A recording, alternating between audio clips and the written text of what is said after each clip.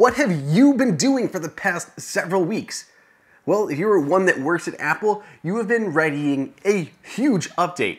Welcome everyone, I'm Andrew here from AppleInsider, and we're going to walk through everything that is new so far in the first developer beta of iOS 14.5 and iPadOS 14.5. And honestly, there is a ton of changes. This is the first big new update of 2021 if we don't count iOS 14.4, which didn't have a lot of stuff. But really, there's a lot to talk about in this video, so let's go ahead and just dive into this thing. Starting out with tracking.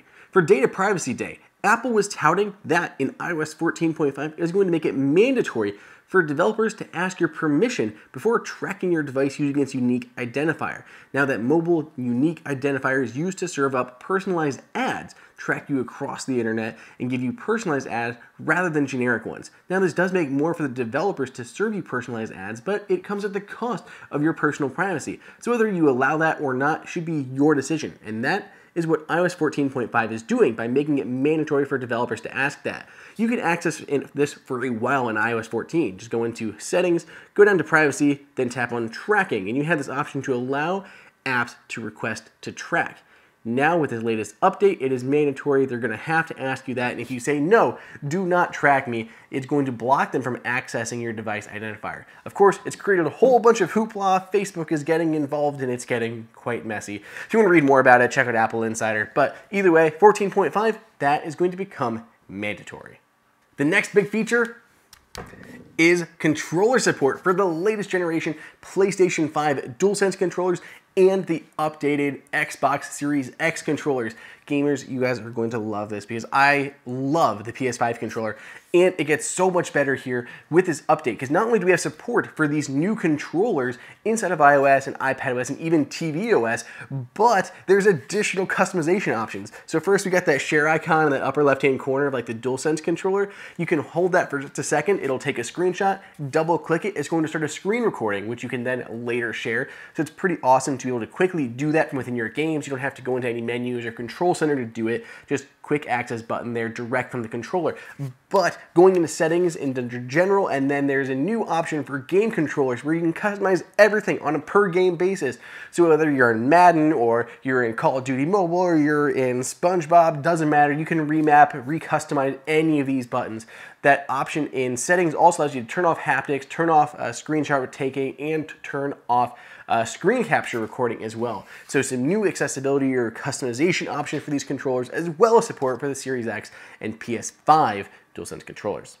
So here's another big update coming around, and oh my gosh, is this long overdue? So you guys, everyone out there I'm sure knows the annoyance of throwing on a mask and then trying to unlock your phone.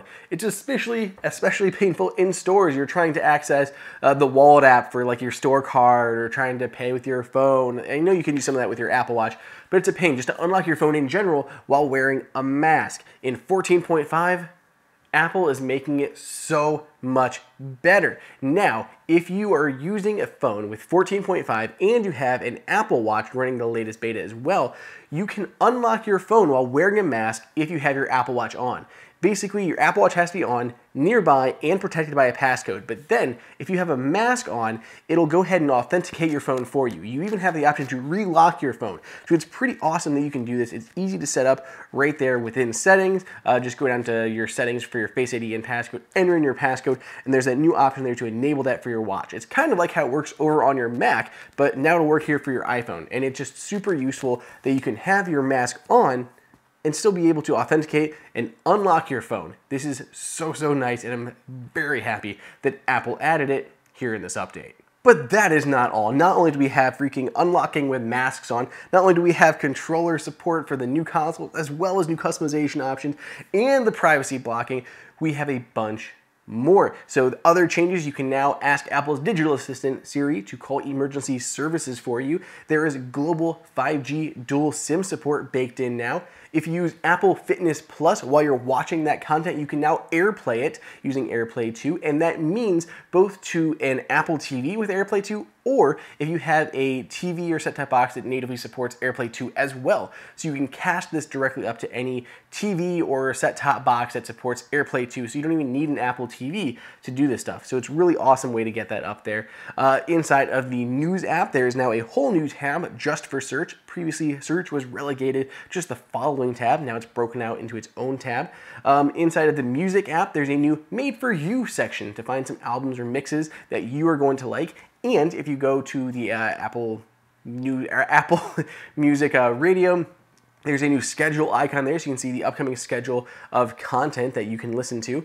If we go to the software update screen, it's got a minor little redesign. It looks a little bit cleaner, fresher, streamlined down from where it was before.